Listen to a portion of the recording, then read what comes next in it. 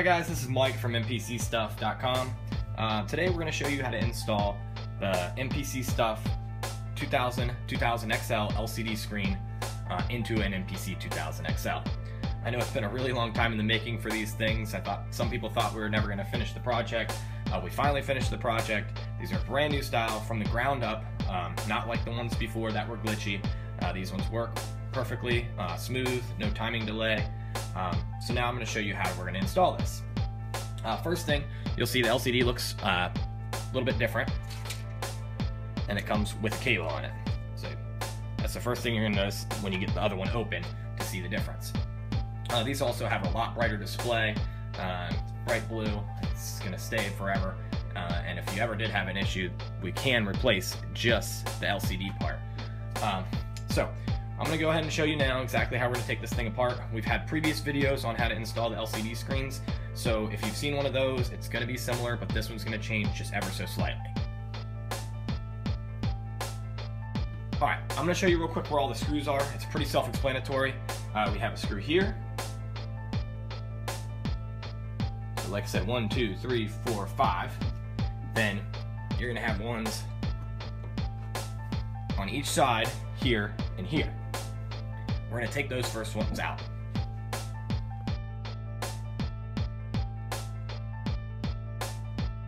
Alright, now that I have the two out of the sides on each side and the ones out of the back, we're going to go ahead and flip the unit over and get to the other ones that we need to get to. Alright, as you can see, I flipped the unit over here. I put a piece of foam underneath. You can use a pillow or something else soft just to so the knobs on the front side don't get messed up. Just be very careful with those, especially the sliders. They tend to have issues. Now we're going to take out these 3 screws here holding this front panel.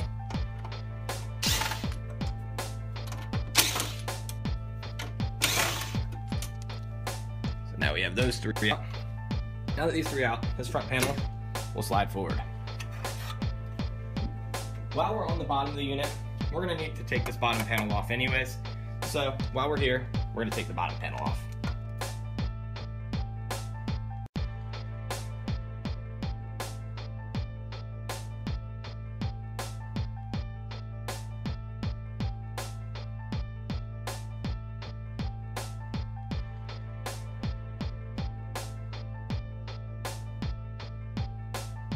Alright, now that all the screws are out, you'll notice I've left 2 in here. They're the ones that have little holes in here. Those don't need to be taken out. Those will be holding your drive in. This unit unfortunately doesn't have a drive right now, but it doesn't matter for what we're doing right now. Alright, now that we have this open, we'll see. This is going to be the cable you're going to mess with, but we'll just leave that alone for right now so we get the rest of the casing off. Now we've turned the unit back over, you're going to see these 3 right here since we've pulled that front panel off. These are going to be the ones that are going to pull the rest of the casing out.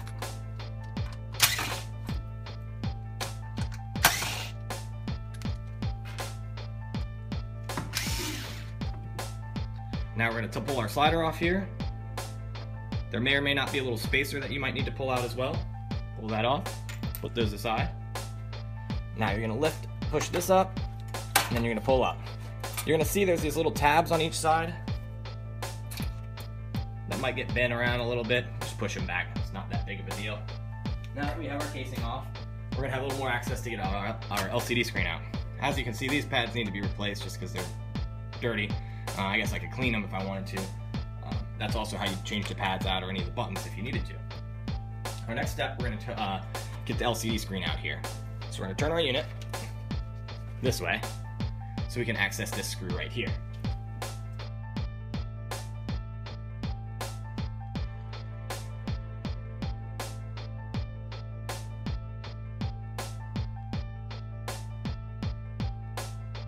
And you'll notice sometimes the peg, it'll pop up. Just make sure you don't lose those. Those are impossible to find and we don't have them. So it's one of those things. Make sure you hold on to those. It's one of the most important parts. Now we're going to go to the other side. Now we have it out of here. Now that it's kind of loose, we're going to go turn it around back to the other side like we did before. Alright, now that we're on the underside, there's 2 things that are going to have to happen. You'll see here, this is where your LCD screen is. Some of them are going to have a little piece of tape holding it to there, some are not. Mine does have the tape. and you're going to see that the writing is going towards the left. The writing also is going to coincide, I'm pulling it out real quick, with the pins. So keep in mind that your pins are going to go towards the left where you can actually see the pins in here. This is not going to be reused, but this is going to come out of here. And secondly, our new LCD screens do away with the inverter. The inverter is something that, an old technology that honestly caused problems a lot. So we're going to unhook right here. That also goes to the LCD screen. It's an option if you want. Either way, unplug this or unplug here, and you can remove the inverter completely out of the way, or whatever you need to do with it. Keep in mind, my unit that I'm messing with right now, the inverter's not going to be there anymore. It might be a little harder for you because you might have a drive here, so if that is the case, pull the drive out so you can access this cable so you can get it undone to put the thing in there. Like I said, you can remove this inverter board and this if you want, or you can just unplug it. It doesn't matter either way. Now we're going to go in, and since we have the LCD, both parts for the LCD window are undone, we'll be alright. Keep in mind, you're going to have, it's hard to get out right here. Being that we're replacing this cable, it's not as big of a deal because you can scratch the cable if you have to or whatever. But you'll notice underneath here, if you look, I can't really get my camera at it, you're going to see that there's a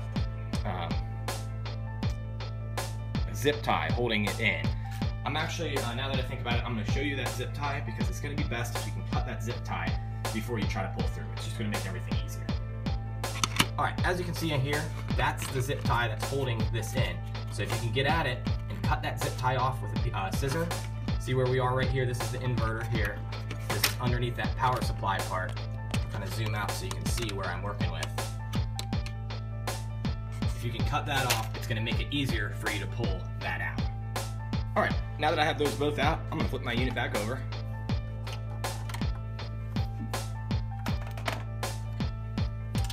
And now we're going to have access here to pull the LCD screen through.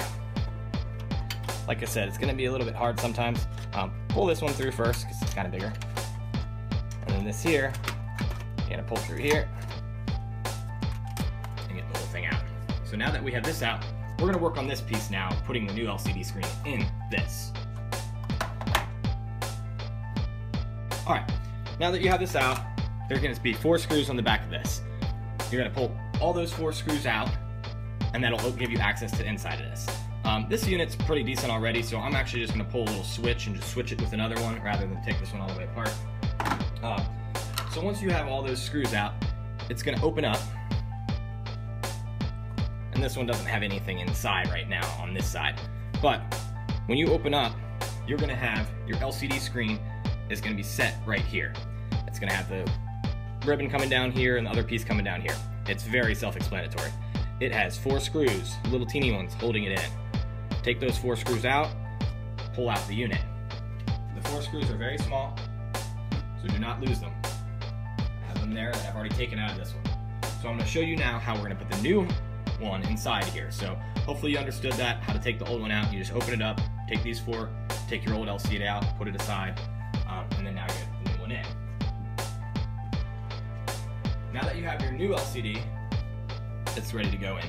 The first thing that you're going to do is, this is not needed and it's not necessary, but it's going to make it fit a lot easier in here if you do it this way. This middle peg, it's not very load bearing. There's not really anything that's going to have the problem because it was actually used to hold the old LCD in place right there. But you'll notice when you put it in, it's very close to this. It doesn't hit, but it will rub a little bit there if it's kept there. So it's actually very simple. This, push it one way, it'll break off cleanly every time. Don't worry about it not breaking cleanly, it just does.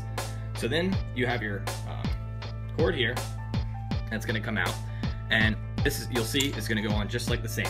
You have these 2, and these 2 on each side. This side, they're solid, so make sure you do the left side first when you're adding the screws. You have to bend the LCD wire a little bit because the way it is, we've used them so they can work both with the 2000 and 2000XL.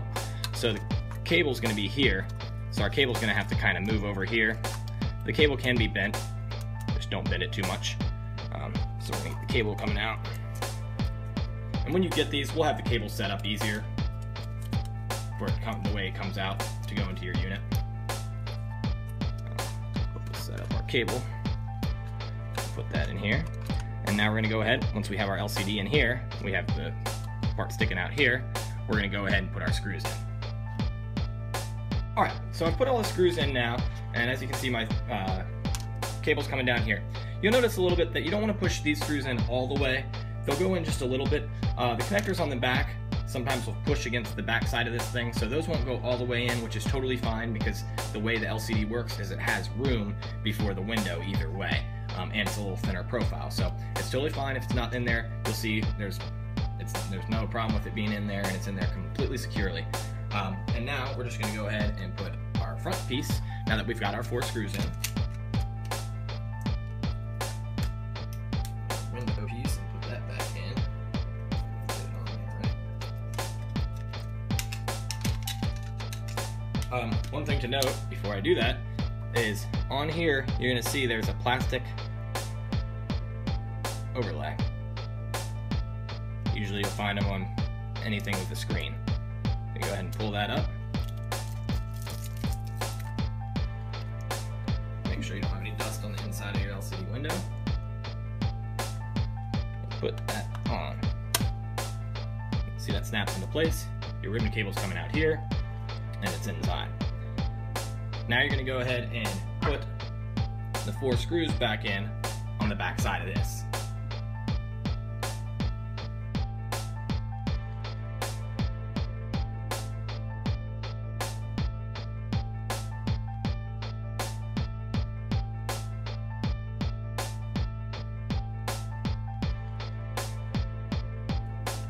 Alright, now that we have them all in there, we're all set. We're ready to put it back into the unit. Alright, now that you got that there, you're going to go ahead and put this back here and put your 2 holes back into there. And when you put that in, remember you're just going to feed that through there, just like that.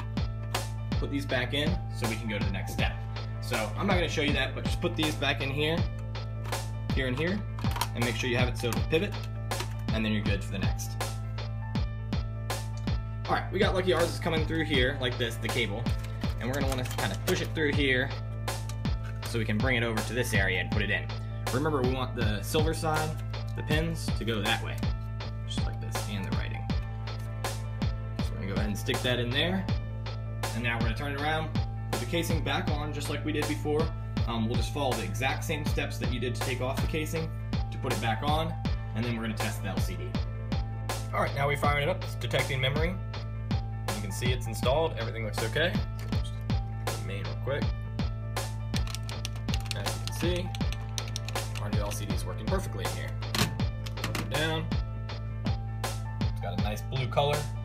Now we're going to go ahead and install everything back just the way we took it off. It's pretty simple. All the stuff we're working on now is just the casing items. Alright, I've already put the casing on here. It's basically going to be the exact opposite of what we had before with the case. We're going to go this screw here, here, here, here. So we got 1, 2, 3, 4, 5 going back in. On the front side, we have 1, 2, 3, those going back in. I've already put those ones back in. Don't put your side ones in yet because you need to get the front panel in there before you do. So we're going to go ahead and turn it around, and we're going to put our bottom panel back on. Like I said, we don't have a drive in here, so it's something we're not going to really worry about right now. But we're going to go ahead and put our bottom panel on. When putting the bottom panel on, you have the screws here that you had out before. You're going to go ahead and put those back in. I'm not going to do it on this particular unit because I need to put a drive in here later, but you're obviously going to put all those back in. And once those screws are all back in, you're going to want to put the front panel back. The front panel is going to go on just like this, like you had it before, and the screws are going to go 1, 2, 3. Those are usually going to be the longer, dark black screws. After you have those in, then you can turn the unit back around, and you can put your screws in here, here, and then on the other side as well.